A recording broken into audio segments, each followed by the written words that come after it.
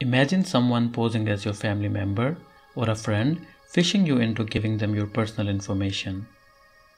Clueless about who they really are, many end up clicking on links, downloading malware sent by someone convincingly impersonating their loved ones.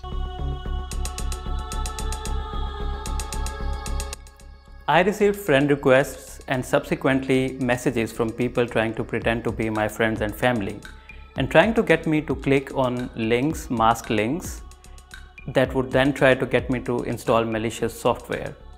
I also received phone calls from the numbers that I could trust.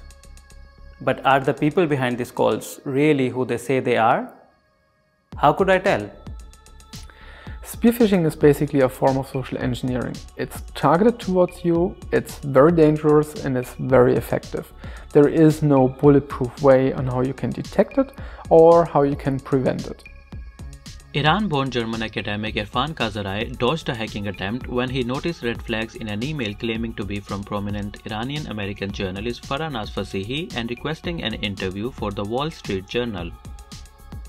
The minor red flags included how the email read more as a fan email and not as one expected from a professional journalist.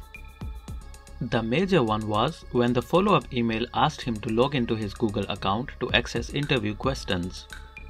At least 3 cybersecurity firms linked the attackers to the Iranian government. Similarly, another prominent journalist, Azadeh Shafii, was impersonated in order to hack one of her relatives, as well as Prague-based filmmaker Hassan Sarbakshian. The attacker was linked to the same group. So, what can one do to prevent such elaborate hacking attempts? There is no simple bulletproof way on how you can detect every kind of spear phishing message. That said, you are not completely defenseless.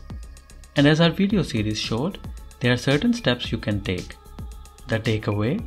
It's evident that your vigilance, more than any technical solution, can go a long way in preventing phishing attempts.